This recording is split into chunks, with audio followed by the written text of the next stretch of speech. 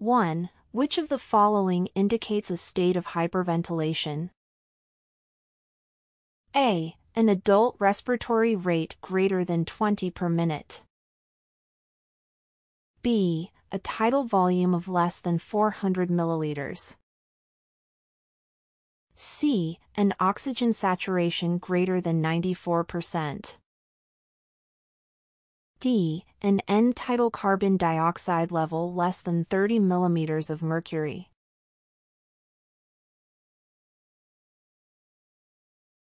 Two. Which of the following mechanisms of injury does not commonly cause damage to the spinal cord? A. Hyperextension. B. Hyperflexion. C. Lateral stress. D. Compression.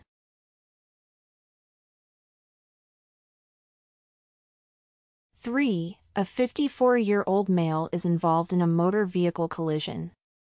The steering wheel is bent. During your initial assessment, you note his skin is pale, radial pulses are present, and breath sounds are clear. The patient is tender over his sternum and complains of chest pain. Which intrathoracic injury should you suspect given the above findings? A. Cardiac contusion. B. Traumatic aortic rupture. C. Flail chest. D. Tension pneumothorax.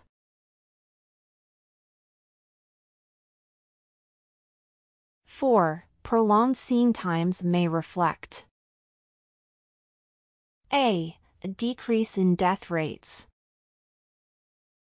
B. Delivery of better care.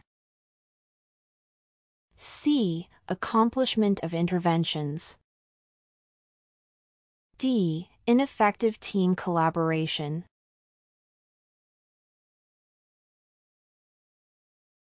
Five. When performing the International Trauma Life Support (ITLS) primary survey, the team leader may minimize errors by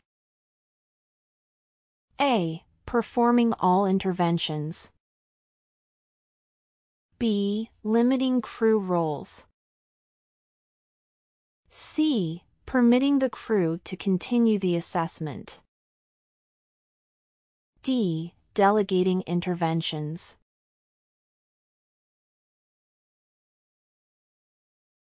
Six. You have placed a nasopharyngeal airway, NPA, in your patient and now observe mild hemorrhage from the nares. You should A. Immediately remove the NPA and pack the nose with gauze. B. Immediately remove the NPA and reinsert it on the opposite nares.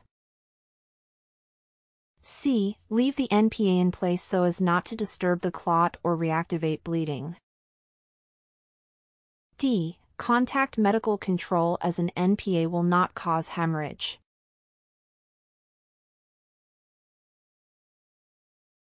Seven. Which of the following is considered one of the four essential components to maintain normal perfusion?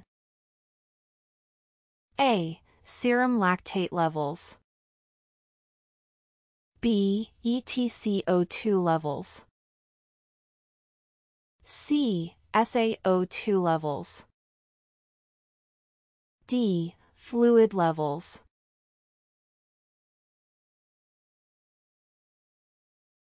Eight. Which of the following assessment findings is associated with neurogenic shock? A. Increased pulse and cool, clammy skin. B. Increased pulse, normal skin color, and temperature. C. Decreased pulse and cool, clammy skin. D. Decreased pulse, normal skin color, and temperature.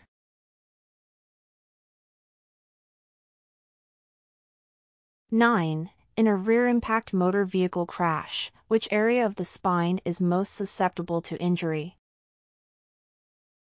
A. Cervical. B. Thoracic. C. Lumbar. D. Sacral coccygeal.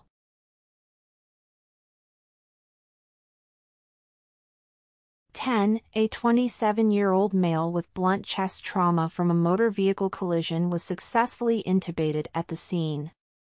While ventilating the patient, you note resistance with an absence of right chest wall movement. You should suspect A. Flail chest. B. Gastric distension. C. Mucus obstruction. D. Tension pneumothorax.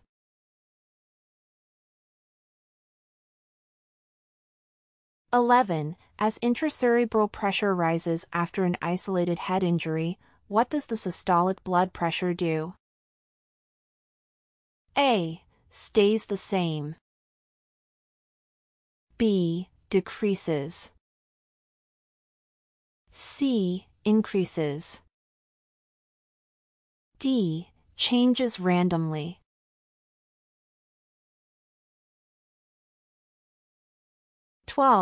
What is the most frequent cause for an intubated trauma patient to develop poor lung compliance while being ventilated? A. Tracheal extubation. B. Pericardial tamponade. C. Gastric distension. D. Tension pneumothorax.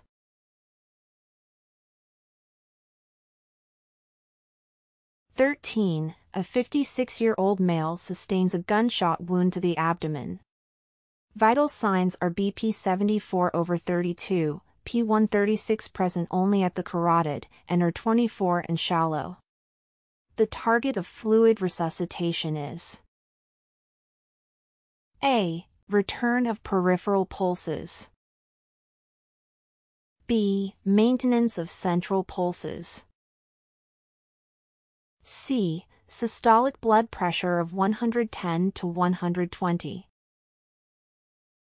D. Pulse rate of 100.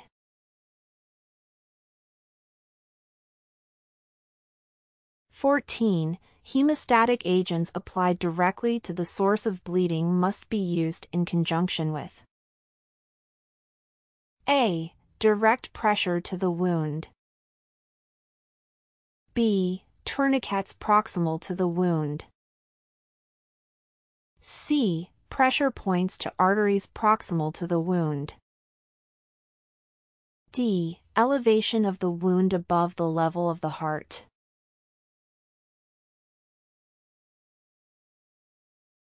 A pericardiocentesis is performed to A. To remove fluid from the lining around the lungs.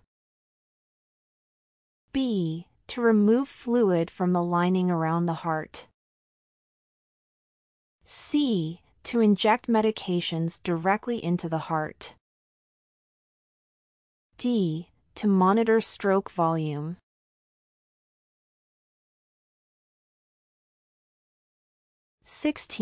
Which of the following findings would not make a patient difficult to ventilate with a bag valve mask? A. Beard. B. Obesity. C. Elderly patient. D. Multiple nose piercings.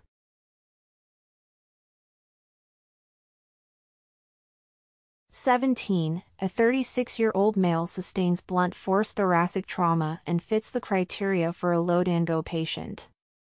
Which of the following should be performed on the scene? A. Obtain an ECG. B. Establish vascular access. C. Obtain a fingerstick serum lactate level. D. Assess for other potentially life-threatening conditions.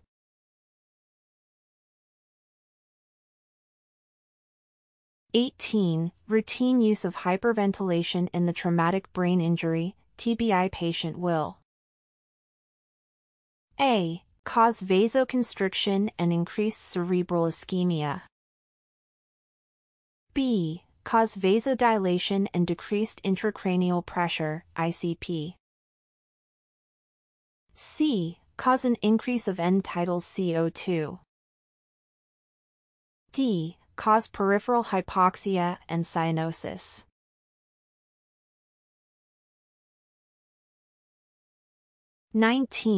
The use of external laryngeal manipulation. A. Decreases the risk of airway trauma. B. Reduces gastric distension. C. Improves glottic visualization. D. Causes aspiration.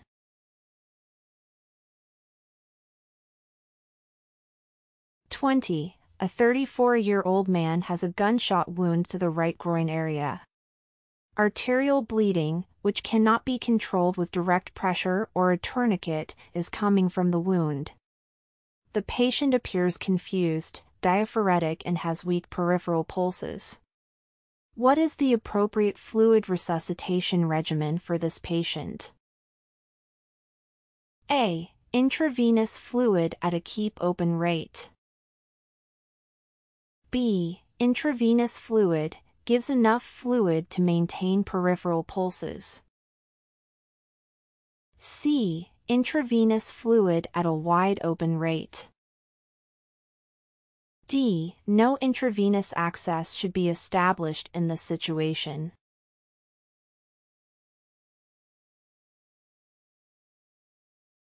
ITLS practice test. International Trauma Life Support, ITLS provides essential training for healthcare professionals to master trauma response, covering situations from accidents to natural disasters. Courses emphasize skills like rapid assessment, airway management, and hemorrhage control to prepare for critical situations. Benefits of training in trauma response. Trauma life support training enhances emergency response skills, emphasizing teamwork and communication in high-stakes situations. Widely recognized, this training also opens doors for career advancement in trauma care and emergency services. ITLS certification. Completing an ITLS course not only enhances trauma response skills but also provides globally recognized credentials. This certification validates expertise in critical care, showcasing a healthcare professional's commitment to patient safety and leadership in trauma response.